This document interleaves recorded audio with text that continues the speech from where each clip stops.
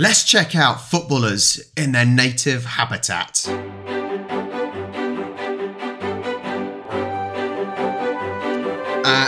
If anyone doesn't already know, David Rabbitborough is obviously a spin-off of David Attenborough. But Rabbitborough does more everyday, mundane type situations. So let's find out what he's looking at today. Dotted around the Australian urban sprawl are a number of wildlife reserves which have been put aside for a special species. These include such parks as VFL Park, Princes Park and Football Park. These reserves are of course the home of this creature, the Australian rules footballer, one of the most powerful and athletic species in the world. But to the shame of the Australian population, every Saturday hundreds of thousands of people flock to these special reserves to see these beautiful and elegant creatures pitted against each other in mortal combat. It was brilliant, and actually it's just, I suppose, the way David Attenborough speaks, but it's the amount of superlatives and adjectives that are used in every sentence to describe even the most mundane things. Combat is based upon a particular instinct of the footballer. Apart from their characteristic smell of denker rub, the Australian rules footballers...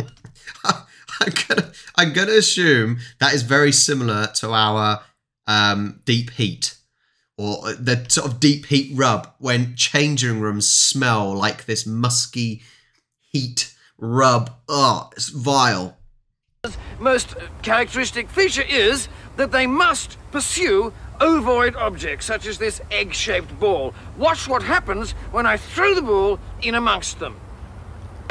These cubs are severely playing, but were they to meet footballers from another pack, it would be quite different. The match, as it's called, begins with the members of two different packs being let out of their cages onto the arena. The keeper then takes the ball and throws it in amongst them, immediately responding to their instincts and moving swiftly despite tight bindings around their hindquarters, the biggest of the pack trying to seize it. There then ensues a bitter and bloody fight, in which the ball is alternately seized first by one team and then by the other. When the team does manage to get the ball into its own territory, another keeper throws it back in again. Thus the fight continues for several hours. I was just thinking to myself, what do you mean keeper? Did the umpires used to have another name? No, it's just talking about animals in a zoo and the keepers throw. Oh man, it's amazing how you can get all these different commentaries on things like this, for example, and it just works perfectly, relating them to animals in a zoo. During the course of it, many of these creatures are injured, despite thick padding around the groin area. Sometimes the injuries are severe. This only seems to please the crowds more. Animal liberation groups are keeping up a constant campaign to have this brutal sport stopped, and for these magnificent creatures to be returned to the wild, or else used in a systematic program of breeding. Luckily, that's something that many of these creatures have begun already off their own bat.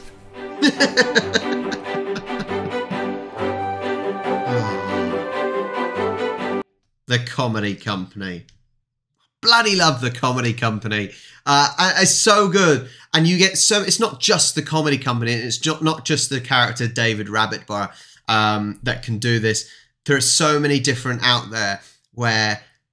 For example, over lockdown, there was the English football commentator. I think he's football... Anyway, he's an English commentator who commented on the Penguin March on Phillip Island.